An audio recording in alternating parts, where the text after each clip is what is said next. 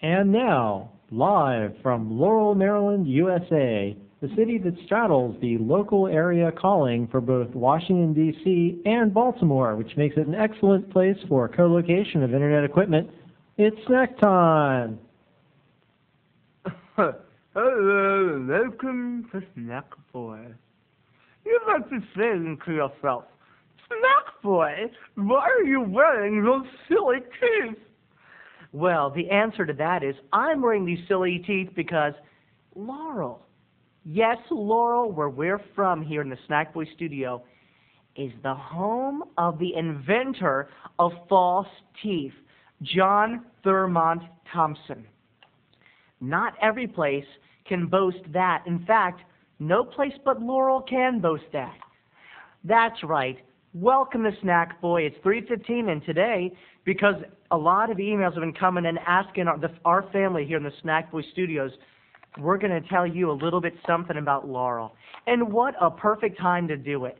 As you know, the president's been fooling around with Monica Lewinsky, and that's been in the media. Well, that got us, we're near D.C., and that got us all feeling a little patriotic.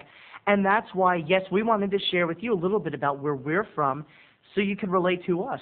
We have fans in Australia, California, and all over the world, Japan, everywhere, and we want to tell you a little bit more about here. And if I'm telling you about Laurel, I'm talking about my heart, because my heart will always be in Laurel, no matter where I am. I bet you didn't know that Laurel boasts the fact that we are home to the largest amount of traveling carnivals in the entire United States. That's right. If you're going cross-country and you want to get on a Ferris wheel, or if you want to see a pig being selected as the most prized pig in the fair, then why don't you stop by Laurel? And there's something else we're pretty proud of here. We're pretty proud of our colorful locals. It's in Laurel, where if you need a pair of cowboy boots, or if you need a cowboy hat, or even a nice place to go and shop and use that credit card, why don't you stop by Carol's Western Apparel? Carol's Western Apparel, you'll know you're passing by because you'll see a giant boot and the sign that says Carol's. Well, they treat you like golden Carol's. When you go in, you feel like you're shopping with family. And if you don't walk out with the perfect turquoise thumb ring, then you didn't really look around. But Laurel has so much more to offer. Yes, we are the home of the NSA. And did you know a lot of places around the world, yes, a lot of places can talk and boast about their trailer parks. Oh, our trailer park is so special, or our trailer park is this or that. Well, it is in Laurel that we have it documented on paper, legally tendered and all, that we have the cleanest trailer parks in the entire United States with the least amount of snakes and disease. How many places can say they have that? One, Laurel, Maryland. We're very welcoming to strangers, too. It is in Laurel that we have the most Motel 6s. You never know when you're going to need one. And you know what? A lot of you out there, from all parts of the world, we have one thing in common. One thing that unifies us, and that is sports. That is athletics.